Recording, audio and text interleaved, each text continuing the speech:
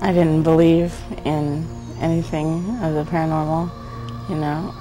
I thought they were just stories that people made up until it happened in front of me and I started seeing like lights flash across the rooms and shadows and entities on the wall. And then I believed strongly. I met Jackie. She moved in next door to us and she started asking if I could babysit for her kids. And I said yeah, so I used to babysit for her. And some of my neighbors behind me started telling me that there was things going on in her house, and I said, I'm over there all the time, there's nothing going on. And then things started happening in front of me, so I went over there mostly for support of her because I didn't want her to be by herself, and she wouldn't leave. She wasn't willing to give in to the ghosts. So I seen a face burned into a bedspread while we were sitting in the living room. We used to be walking down the hall and we'd see red slashes go across the wall, and she'd just paint over them like it was going to fix it, so it would start doing it more, and it'd spell Jackie on the wall in red, and she'd just paint over it. And I seen lights going across the kitchen ceiling. I seen a skull through a camera lens when she kept telling me to take pictures and the camera wouldn't work, so I pointed out the window where there was nothing that I could capture as far as the ghost was concerned, and I seen a skull through the lens. So I freaked out and dropped it and went screaming out. So I'm getting scared again. What happened was I was at my house next door and Jackie was at her house and I heard her screaming, and by the time I got to my porch she was almost there, and she's all, Tina, come here, come here. So I went running over there with her, and there was lights going all the way across her ceiling, little balls of lights. And she's like, take pictures of it. So I kept trying to take pictures of it and the camera wouldn't work. And so she tried and it still wouldn't work. So I looked out one window with the camera, and through the viewfinder I saw a skull. And at the same time that I screamed and dropped the camera and ran out of the house, she screamed behind me. And after we got outside and we calmed down, she had seen the same skull out a separate window than me. And it's weird. It wasn't like just plain bone skull. It was a face so thin that it just looked like, you know, a skull. And I don't know, I was scared. I was very scared. I've never seen anything like that. And even before, when I was at her house and I'd seen the lights and stuff, I'd never seen an actual face or anything. So it really scared me. And I didn't want to go back in her house again, but I didn't want her to be there by herself. So. These balls of light couldn't have been faked. Most of the time that I seen them, Barry and Jeff weren't even there, and I hadn't even seen them when it was just me babysitting the kids. And I doubt, you know, children can fake balls of light, and there was nobody else in the house. And when it was just me and Jackie there, we'd be sitting there watching TV. She wouldn't even move. There couldn't have been nobody hidden somewhere to fake a ball of light or have me fall for it. They couldn't have been reflections because there wasn't anything around for them to reflect off of. You know? Even in a totally darkened room where nothing would have reflected, you'd still see balls of light fly by you or go across the ceiling, or you'd see one down the hall in the kids' room go across the doorway. There was nothing for it to reflect off of. Okay, one night Jeff and Barry came up and we were going to try a Ouija board session, try to figure out why the ghost was following Jackie or why it was hanging around at all. And they came up and they set up their camera, and we sat down with the Ouija board and some candles. And at first I had my hands on the pointer also with everyone else, and Jackie was writing, and then the camera went dead, so we couldn't get anything off that, and the pointer was just flying around everywhere. And the table started shaking and the candles started going out, and I got too scared to touch it anymore. I was like, no. So I moved back against the wall in a chair, writing down whatever they were yelling out the letters to me. I was writing it down, and Jeff slumped forward in his chair, and he, just for a couple seconds, he got back up and he seemed to be okay. And then I think the entity or whatever spelled out his name. Then his chair came up off the ground and went flying back against the wall. And I didn't even really bother with what was going on with him. I just got up and ran out of there screaming. That night the Ouija board told us that this ghost was murdered, and he was some kind of a fisherman or something, and it told us something about the baby, that it wanted to protect the baby from Jeff or something. I don't remember if we ever got anything from that, but it definitely did not like Jeff. It made that clear in the Ouija board session. Barry tried to videotape it, but the video cameras would shut down, and he didn't have a choice. You know, they'd try to put new batteries or whatever, make sure it was charged. I remember Jeff always making sure the camera was charged before, and it would shut down as soon as they started filming. It just, whatever it was, didn't want to be filmed. The only camera that did seem to work was a 35mm that Barry gave me, and I tried to take a couple pictures, but when it started it seemed like it was getting violent with the table shaking and with what it did to Jeff. I couldn't concentrate long enough to take pictures. I was too scared.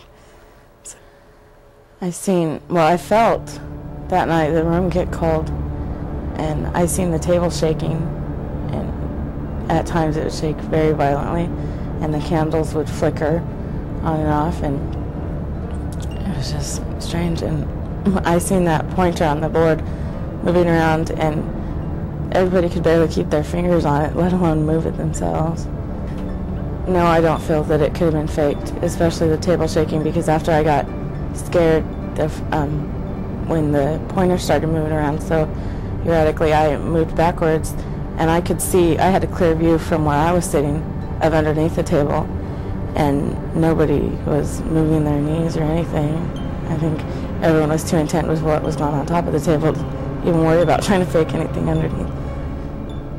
I was scared. My first hope was that it was fake, so that, it's scary to think that something with that much power that you can't control or fight back at is out there. So I think I was kind of hoping to see some signs that it was fake. That's why I took special interest in where everybody's legs were and stuff, but it wasn't faked. And once I seen Jeff lifted up and thrown back, there was no way that anybody could have faked that. Even he himself couldn't have thrown himself back with that much force.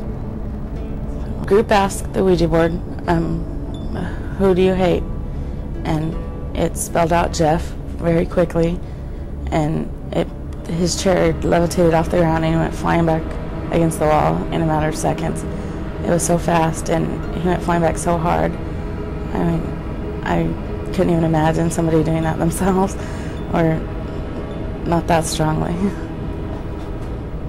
When Jeff flew back against that wall, it wasn't a stumble. His chair came up off the ground and went straight back. It didn't tilt back, or like you would if you were doing it yourself. It came up and flew backwards, straight backwards, like something picked him up and pushed him. And it was strong, and was showing his hate. I thought that it was going to attack one of us next, so I screamed, and I went running out as fast as I could. And I got halfway to my house, and I stopped and waited to see if the rest of them were going to come with me, because I know they didn't want to be in there either. And there was kids in there too, and I was worried about it attacking them. And I was worried about Jeff. I didn't know, if he was even conscious after how hard he got thrown back. When I saw Jeff get thrown against that wall, it was the most frightening experience of my life. Before, when I had seen the lights and, objects getting thrown or whatever, I thought it was more teasing. But when I seen him get thrown, I felt the evil, and I got scared, and I screamed, and I ran out of there. I didn't want it to attack me. I think all of us thought that we seen a man get murdered by a ghost, and I took off running and screaming, and Jackie went to get her kids out of the house, and Barry went and picked up Jeff,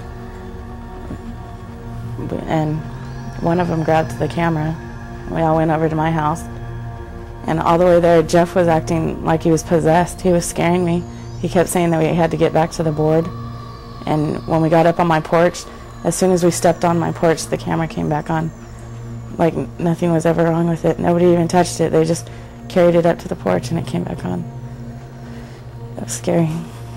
And I was not going to go back in that house that night. I kept Jackie's kids with me at my house.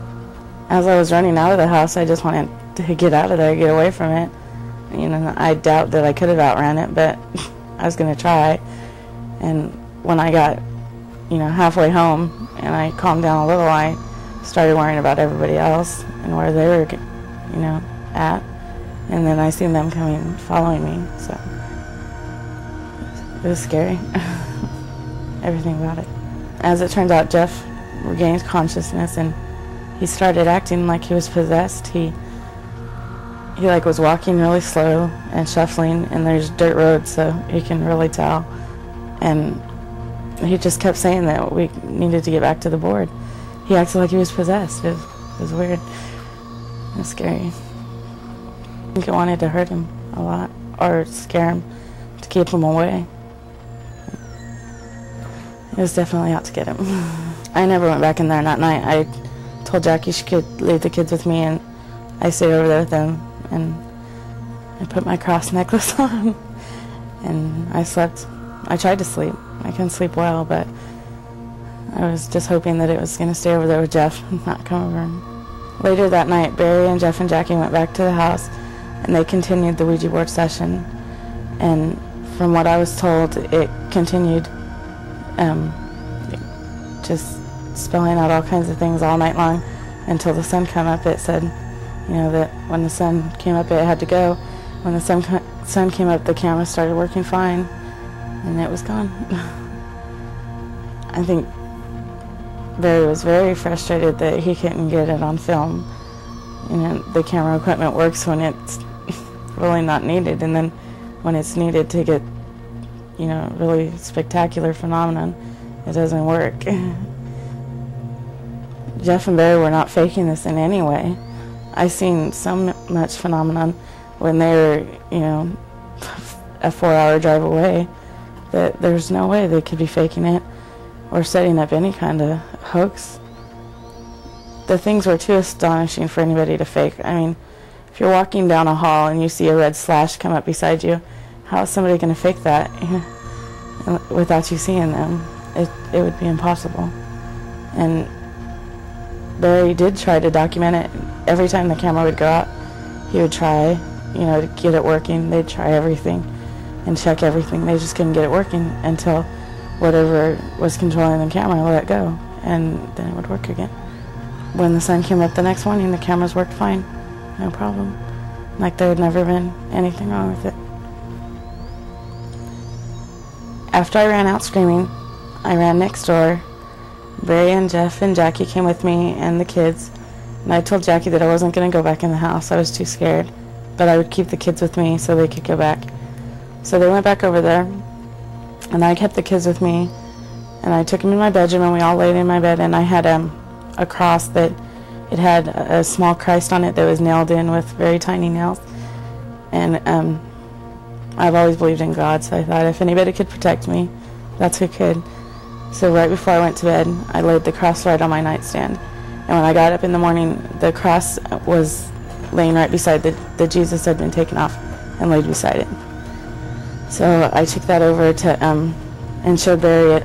And then when I was showing him, he was busy trying to film something. So I laid it down to show him when he was done.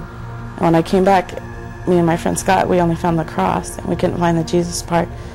And up between the kitchen and the living room and Jackie's room, she had some wrought iron little railing, and it was up there hanging. And I didn't even see it. I thought maybe it got knocked on the floor or something. Scott was the one that noticed that that's where it was.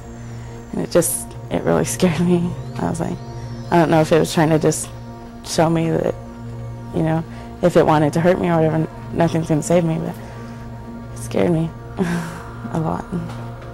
One day before Jeff and Barry came up, me and Jackie, it was at night, we were sitting in the living room watching TV, and the kids were asleep in the very back bedroom.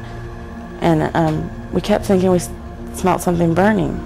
And all that night the ghost had been writing on the walls, and Jackie had been covering